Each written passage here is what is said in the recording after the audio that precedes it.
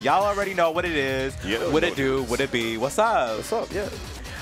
We're just gonna get some New York action, and we're going to Battlefield. New York classic Battlefield. And just getting into this game already, kind of going for a little bit. Wow. Ooh, I grabbed active. That's so crazy. We're kind of just like seeing, you know, a little bit of the neutral. Yeah, I'm noticing the rise of Palutena today, as we seen earlier today. Jen popped off against Zombo. Period. 3-stock. Crazy game. It's good to have Jen back. Oh, absolutely. And we're just getting a lot more of the, you know, Xeno classics for you guys today. And just the nice Nair train into juggle type situation. We're kind of seeing it a little bit hard for, you know, Sinji to land right now. And we're just getting ledge trapped. Period. And that was such a good up B right there. Kind of just threw, you know, Sinji out of the loop. Keep him blocking so he doesn't get all those charges. Throw off his timing. Absolutely. And I kind of love the way that, you know, our UtopianRay is kind of just approaching this matchup. Like, you know, we're kind of just seeing, like, a bit of scrapping, but also... Oh, no, they were outside the range. They still got caught. Oh, my God. It's like, it didn't even hit him at first. That was weird. It didn't, but then I think it's because he shielded and then he kind of slightly shifted his heart box enough to the range that actually hit, and that was absolutely crazy. The little things. That was looking so well for UtopianRay, and then it just got immediately switched out of their favor. And now we're just seeing a little bit of just, you know, PacMan doing what PacMan does, especially when PacMan's in the lead. We're seeing PacMan just absolutely use his tools to the best advantage, just trying to juggle Ray and make it so that Ray is going to get annoyed by all of these options. And look at this. If only they had a fruit charge, they would have got that kill right there, too.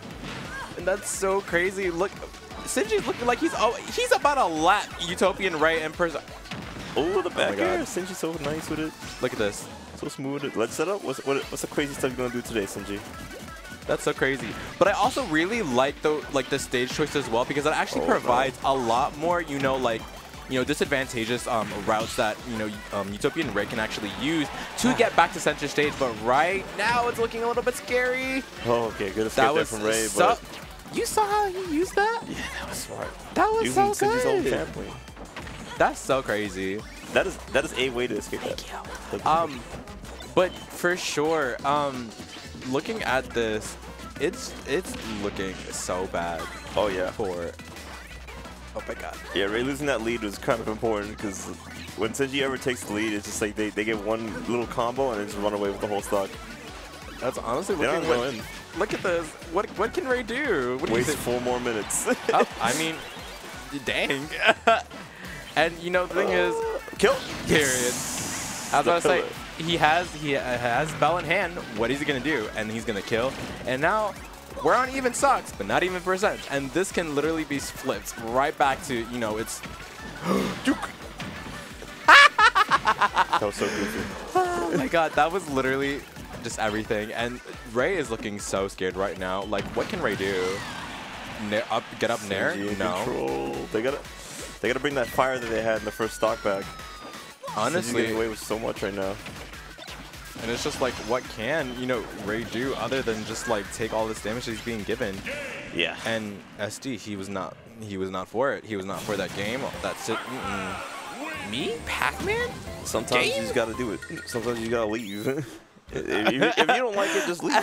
I mean, that's exactly what he did. He left the whole venue. Like, he just said, I'm gonna go. It's like, I don't need this.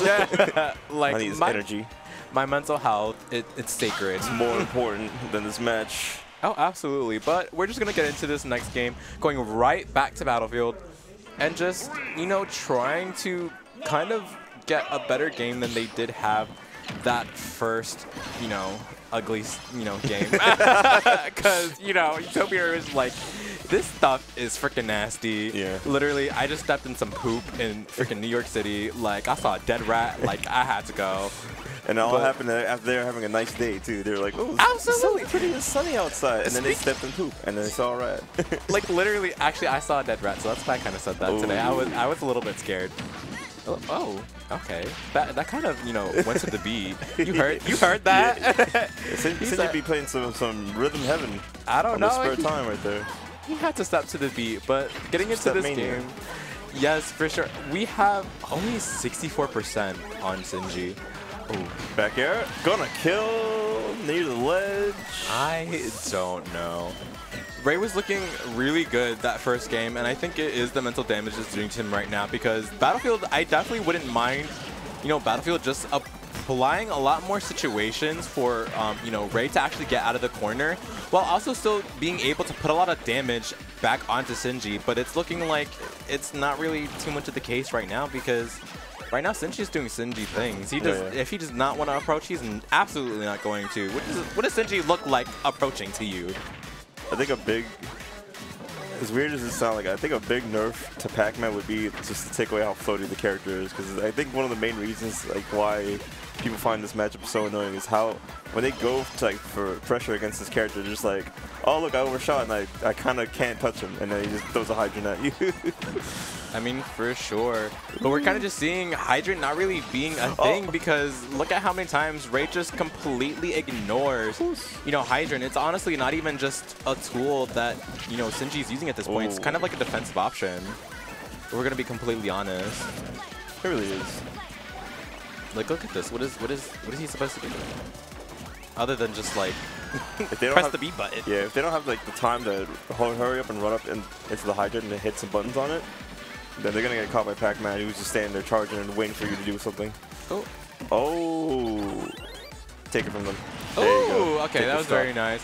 What I really feel like, you know, UtopianRay needs to kind of, like, really implement is both what he's doing right now, just trying to, like, force Sinji to not really play the game that he's playing. Because right now, what he wants is that he wants to stand behind Hydrant and actually just, like, get a few of his, you know, fruit. But he can't really do that if, you know, every time he has to stop charging his fruit, because it's getting, you know, like, he has to worry about, you know, explosive flame, you know, auto reticle, like all of those things kind of just stop him from, you know, setting up the way he wants to. And even if he does, what is he going to do? Because he's not even in range. Again, in range is the hard part. Sinji is either Sinji is reacting to everything that Ray is doing right now offensively, or are they just having like a ball on offense? Whenever they go in with that dash attack, they LB out, like their way like right out of it. Have a Hydrant on the background just to make sure that they can't chase him. As even they run into the Hydrant and they're like, oh no. And I also really love that, you know, pressure that UtopianRay was trying to have there on the ledge. I mean, on the platform, sorry, but this is kind of like the thing that, you know, like, PacMan has so many good defensive tools to his advantage, and it's just like, you can't even, like, do anything. Like, he was there, UtopianRay was there till, like, 209%. It definitely feels like that. I mean, he was, like, it's just that, like, you know, Sinji's, like, very good at making you think that, like, it's, like, over because you're at 209%, but I honestly really feel like that's exactly where, you know, PacMan's cutoff is. He knows that he can't kill, so he's just going to camp you out until he can't get the kill. But for sure. It looks like a very non-committal dash attack, because like, I feel like Sinji's getting away with it a lot. I mean, it is really super safe, so like sometimes you can kind of just throw it there, but not really commit to like a full hard, like, you know, approach option, since most of the time it's safe enough to like not really like do too much. So you need like Palutena buttons just to stuff it out. That's why that back air was so helpful in doing so, but it's just still a reaction test. You can't do it all the time. Oh, nice chase there. Can they come? Okay, cool. I get so scared whenever people go for that. I'm like, oh, can you make it back? It's Palutena. What am I worried about? I mean, you would be surprised by the amount of times Palutena can't actually make it back. Yeah.